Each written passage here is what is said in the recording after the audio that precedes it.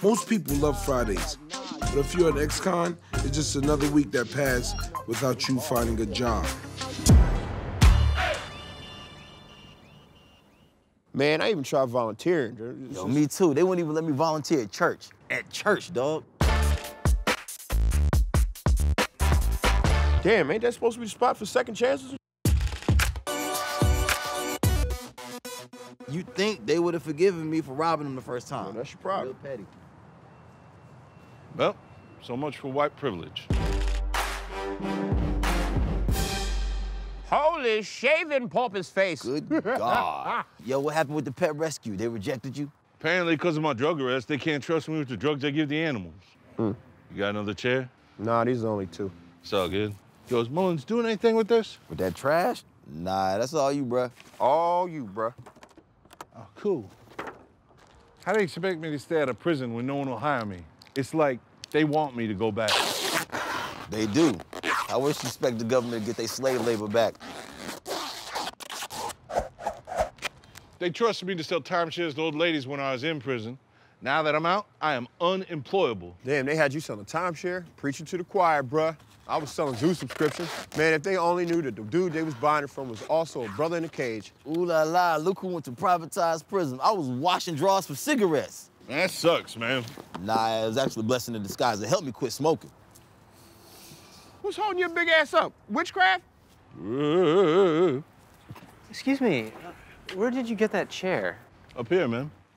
Oh, we meant, where did you buy it? I love your taste. It's so kitsch. No, I didn't buy it. I just... How much would you pay for, as you say, such a kitsch item? Well, we saw something similar at Anthro for 200. Yeah, 200. Yeah. 200.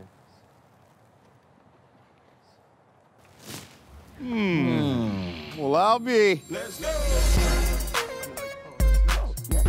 Every piece of this is made from recycled material. No whale choking on this. See, we saving lives. Have a seat. Look, man, it's durable. Your kids can draw on it, and who would care? Because it's paper. It's paper, see? Your voice sounds very familiar. I don't know what you're talking about. Did you used to sell zoo subscriptions? Absolutely not. It's a pleasure doing business with you. In the end, because society won't give us what we need, doesn't mean we can't have it.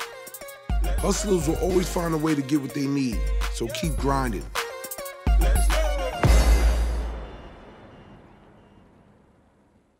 After 15 years in prison, I'm even more motivated to get myself together. When I do that, that's when I'm gonna be proud. If you're gonna live here, you're gonna work. You need to start your own restaurant. Wow. This is a metaphor for exactly what you two are all about. Nice and shiny on the outside, dingy and empty on the inside.